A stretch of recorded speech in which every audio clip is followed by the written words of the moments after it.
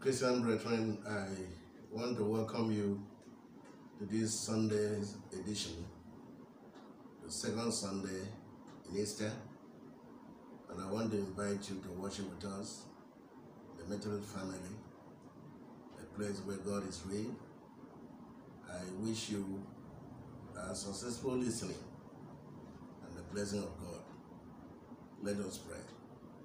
Father God, we thank you for giving us yet another opportunity to express ourselves in worship to you as a creator, as a maker, as a defender.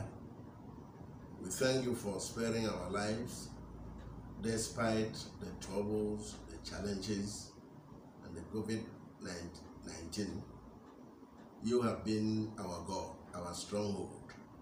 And so we thank you for this opportunity that you have provided for my listeners to hear your word, the word of hope, the word of life. Grant that this message will bring life and take away fear and intimidation from the lives of your people. In the name of God the Father, God the Son, and God the Holy Spirit. Amen.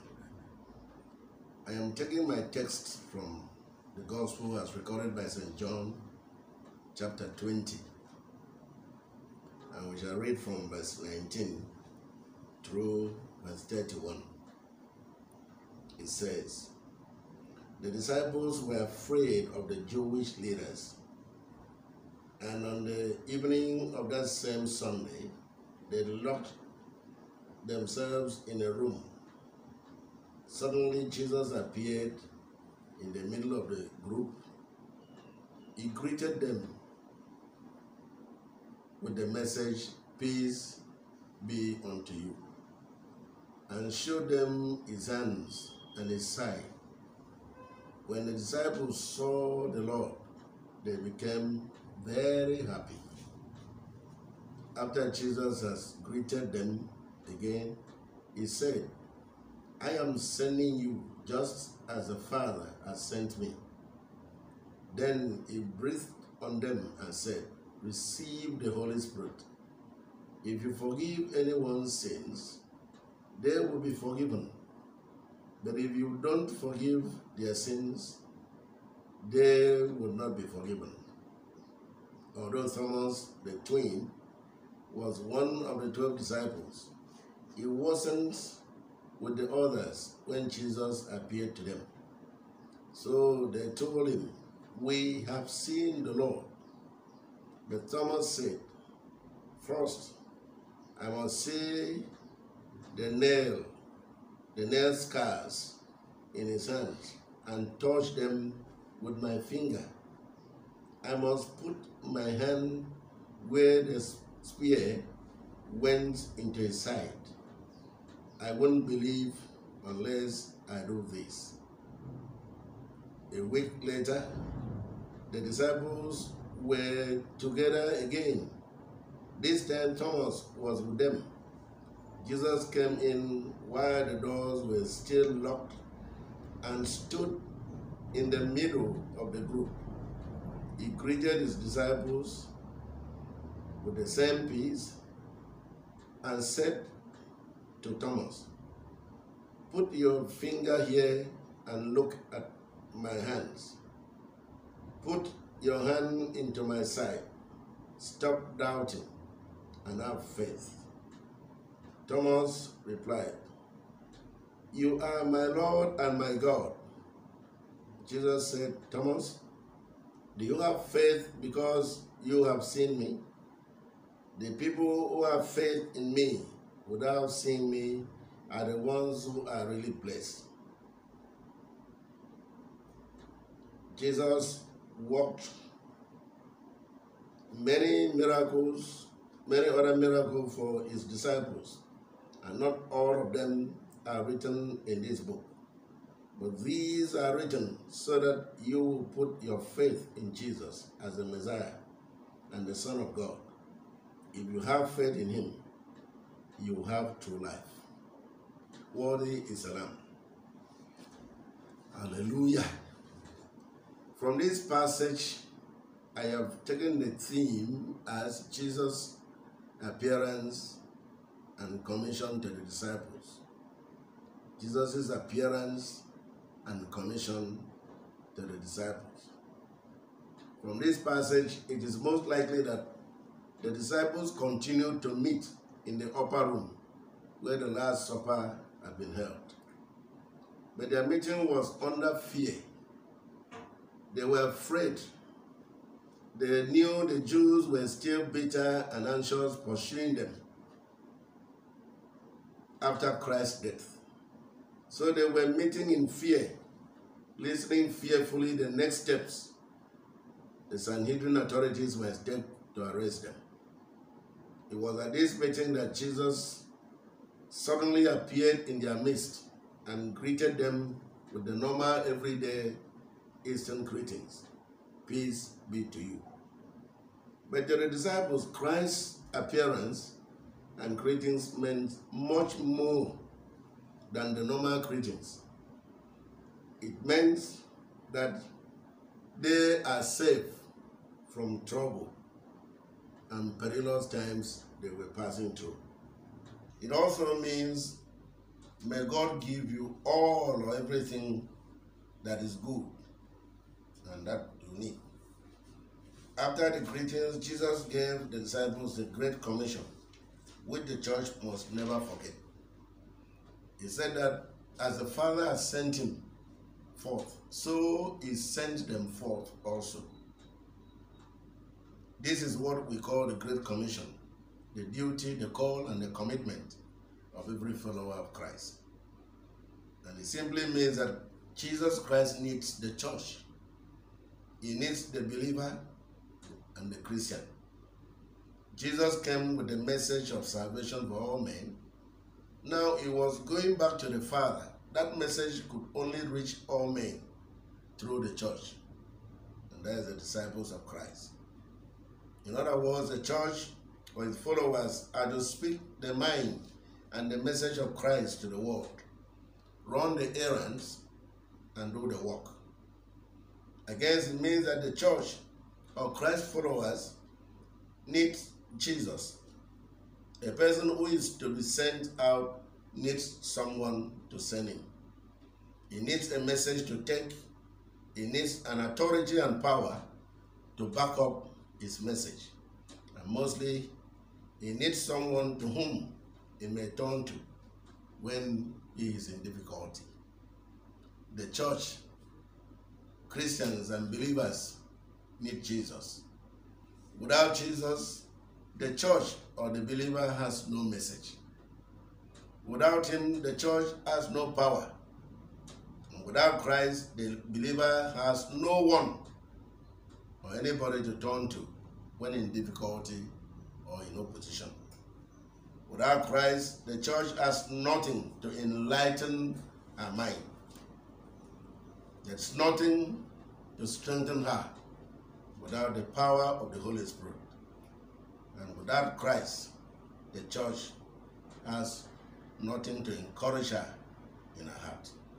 Therefore, the church and the individual believer is solely dependent on Jesus for his personal peace, salvation of the world, and the world peace. There is another interesting thing about this message, and that is the sending out of the disciples to the world. It is parallel to the sending out of Jesus by God to the world. No Christian can really understand the relationship between Jesus and his Father until we discover it was continually dependent on Jesus' perfect obedience, submission, and love to his Father. Jesus could only be his Father's messenger in the salvation of the world through his obedience to him. The church, and indeed every Christian, is only fit to be the messenger and the instrument of Christ when he or she perfectly loves him and obeys him. The church and present believers, and indeed every Christian, must never be out to propagate a message except the message of Christ and him crucified. She must resist every temptation to follow her own man-made policies or develop self-will strategies outside the will of God. Our strength weakens, our wisdom fails whenever we try to solve some problems without seeking the will and the guidance of Jesus Christ. Jesus' appearance to his disciples is marked with spectacular events. Again, he breathed on his disciples and gave them the Holy Spirit. The coming of the Holy Spirit is like a new creation. It is like awakening of life from the dead. It is a divine force or power that overshadows the person and tackles every fear, timidity, and also emboldens the believer to discover his right and direction. Whenever the Holy Spirit comes upon the church or believers, the church or the believer is reawakened and fully recreated for our task. With this reawakening, additional power was given to the church in operation. This is the power to remit or retain the sins of anyone. It is necessary to be careful to fully understand what Christ meant here. God's purpose for sending his begotten Son was for the world to be reconciled to him through the death of Christ. The reason for that reconciliation was the forgiveness of man upon the death of his Son. Therefore, it is the great privilege of the church and the believer in Christ to constantly convey the message, and this time the message, the announcement, and the fact of God's forgiveness to men. This sentence, therefore, lays down the duty to the church to convey forgiveness to the penitent in heart and to warn the impenitent that they are forfeiting the mercy of God. The story of Jesus' appearance and commission to the disciples also makes the character of Thomas to stand out clearly. To Thomas, the cross, the suffering, and death was only what he had long expected. Initially, when Jesus had proposed going to Bethany to raise up Lazarus and from there to Jerusalem, Thomas' reaction was, "Let us also go, that we may die with him." You can see that in John chapter 11, verse 16. Thomas was a natural pessimist, but he never lacked courage. What Thomas had expected had happened, and when it came, he became broken-hearted, so much so that he resolved to be alone to face his sorrows, pains, and suffering. Thomas' world ended with the death of Jesus on the cross, and he could not make any further public appearance that caused him to miss the first coming of Jesus Christ among the disciples. As another week elapsed, Jesus came back and appeared before them, and this time Thomas was there. Jesus repeated his very words of Thomas, invited him, and demanded that he proceed to carry out his cross-examination. At this juncture, Thomas was more broken, this time with love and devotion, and he declared, "My Lord and my God." Note, Thomas was neither commended or reprimanded, but Jesus' words to him and all believers is very instructive here.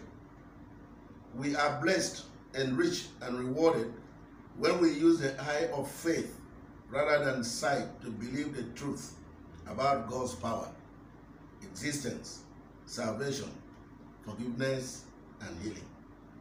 Arguments, philosophies, ideologies, empirical evidence about the existence of God can only earn us academic qualifications, but only the eye of faith can see the wounded Christ on the cross. It's only the eye of faith that can appropriate the benefits of Christ's resurrection and the power thereof. Thomas made the only one mistake. He withdrew from the Christian fellowship, at least the first after the agony, travails, death of Christ, and the resurrection. Normally, we tend to miss a great deal when we separate or keep off ourselves from Christian fellowship and try to be alone.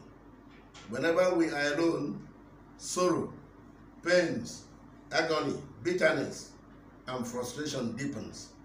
But once we share our burdens with others, it becomes light and bearable.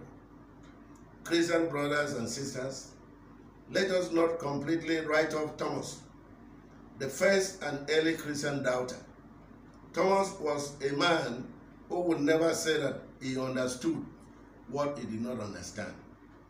He would never be the believer that would say he believed when he never believed.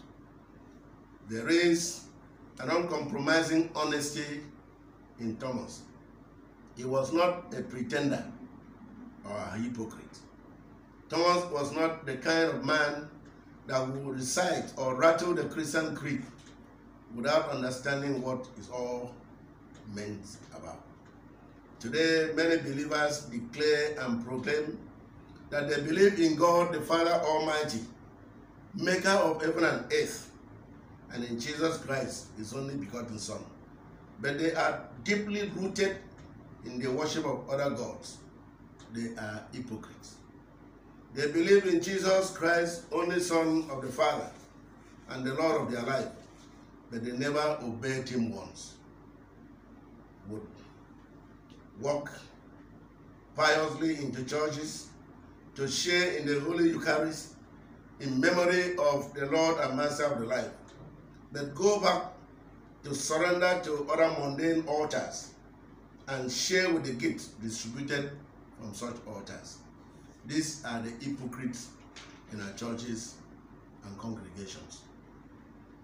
Challenges. What are your fears today as a Christian?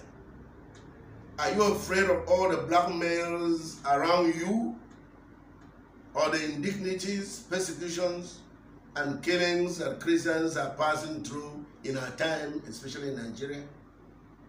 Are you still struggling with doubt, difficulties, discouragement, unbelief, word attack and opposition, falsehood and wickedness? Is it marginalization, frustration, lockdown, isolation, injustice, barrage criticism, and misrepresentation? Jesus is here with the message of peace, and that peace is, peace be unto you. Are you ready to put away your doubt and fears about your life and God? There are strong testimonies from reputable Christians and friends about the resurrection of Christ, the power of God, the Holy Spirit, divine healing, powers in prayers, Christian holiness, the sovereignty of God, the second coming of Christ, about heaven and hell, punishment of the wicked. We have all these testimonies around.